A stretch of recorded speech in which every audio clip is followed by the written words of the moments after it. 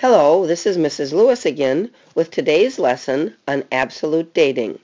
When we talk about absolute dating, that means that we're finding the exact age of the rocks, not how old they are compared to some other rock, but actually, numerically, how long they have been here on Earth.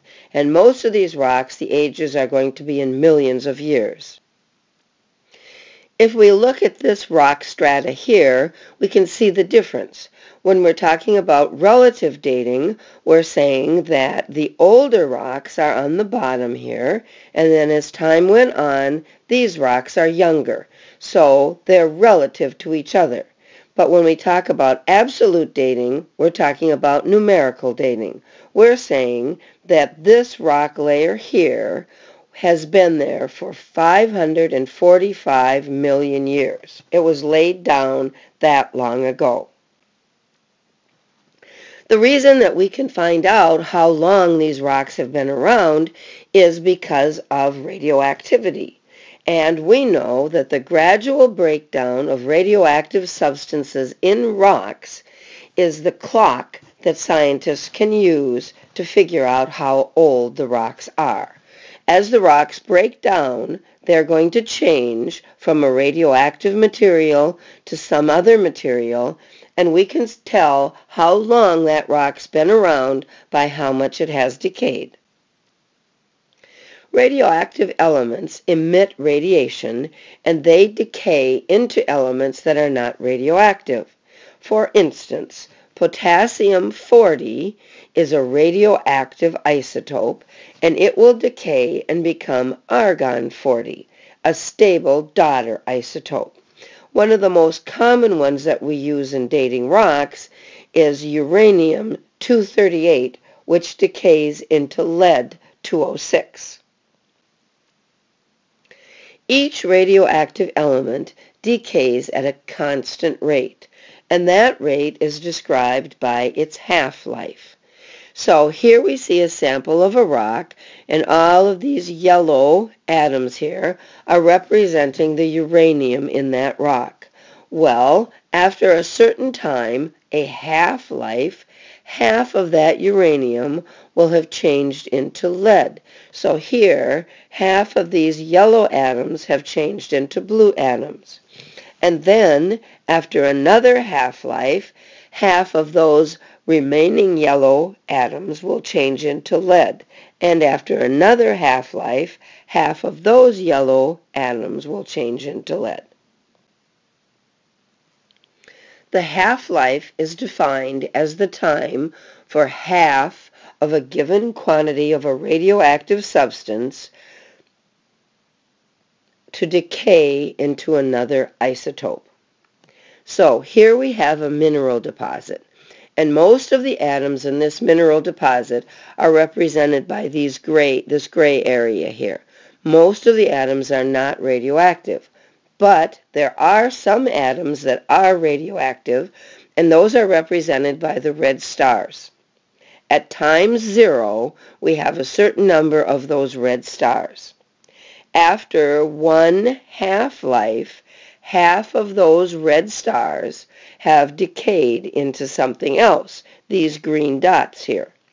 After another half-life, then another half of those red stars will have decayed, and now there's 4 of them here. After the third half-life, half of those will have decayed, and there's only 2 remaining.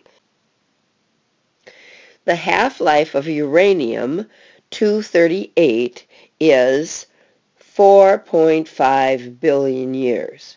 So that means that if we had 1 unit of radioactive uranium-238, after 4.5 billion years, only half of that would still be radioactive.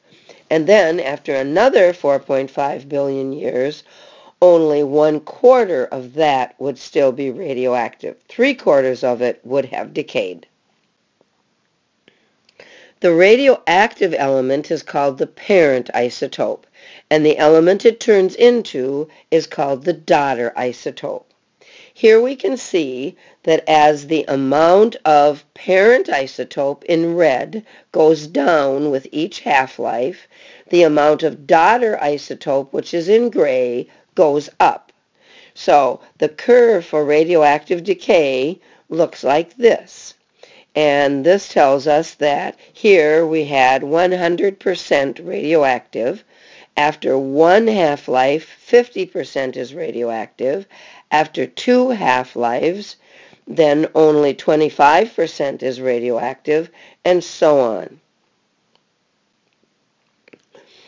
This graph here shows us both curves. So here is the number of parent atoms that's going down, and this curve here shows us the number of daughter atoms that's going up at the same time.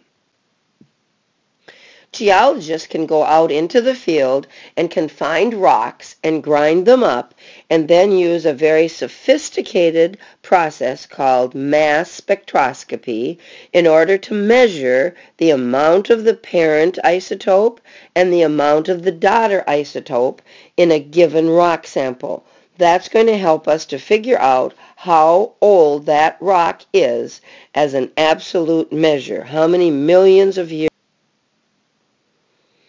Here are some radioactive clocks that can be used to measure and date rocks.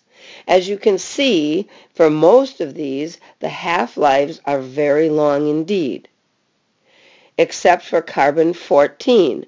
Carbon-14 is going to be used to date things that were once alive.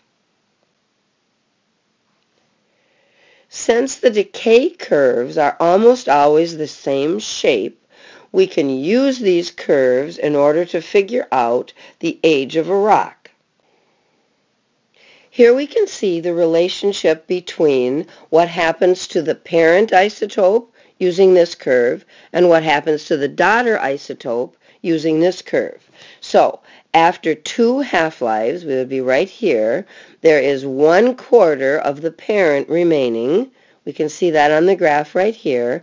But at the same time, if we go up to the daughter isotope, over here, we would see that there's 3/4 of the daughter isotope. So therefore, at this point in time, we have the ratio of 1/4 of the parent to 3/4 of the daughter, and that would be a ratio of 1 to 3.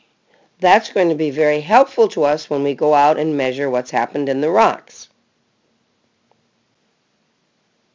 If we went out into the field and we found a rock and we measured the amount of uranium-235 in that rock and the amount of lead-207 in that rock, and we found out that there was a ratio of 1 to 3, we would know that 2 half-lives have passed. And then we know that the half-life of uranium-235 is 704 million years. So since 2 half-lives have taken place, we know that that rock is 1,408,000,000 years old. That's how scientists find the absolute age of a rock. We'll be working with some of this in class.